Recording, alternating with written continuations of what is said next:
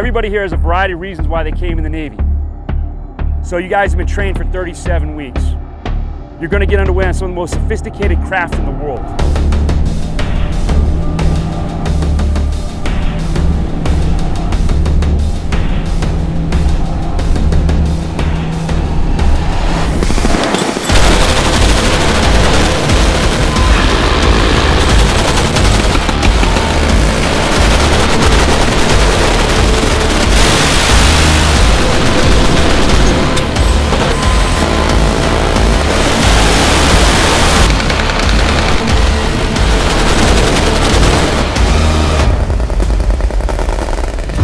SWCC, a Special Warfare Combatant Craft Crewman, is Special Operation Command's premier maritime mobility, insertion, extraction element.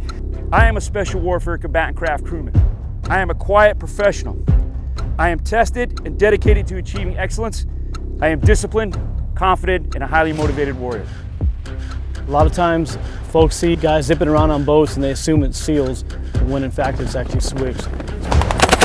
SWCC is really the best kept secret within the entire United States Navy. Completely different pipeline, completely different capability than the SEAL capability. We operate with some of the most elite special operations forces in the world.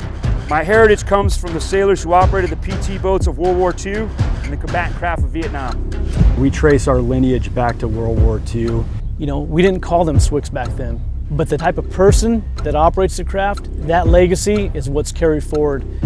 There's only 800 Special Warfare Combatant Craft Crewmen in the entire Navy.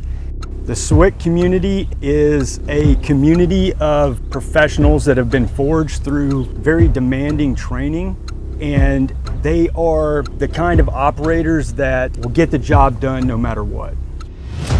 I am ready for war. I will close and engage the enemy with the full combat power of my craft.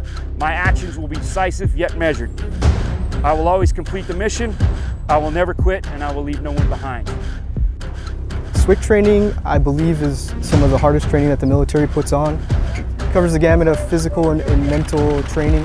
We have a 60 to 65% attrition rate through this course. So out of this course, you really get the best of the best. Most of the training we do here at Basic Training Command is high risk. And I think folks get here and they realize, wow, I didn't think it was going to be this hard. This is an audition.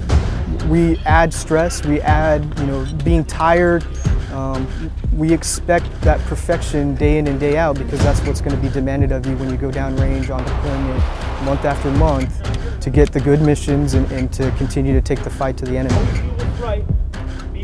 When our candidates graduate, they're going to receive the basic Special Warfare Combatant Craft Crewman insignia. So what that means is they are prepared to move forward to a special boat team and to operate at that basic level.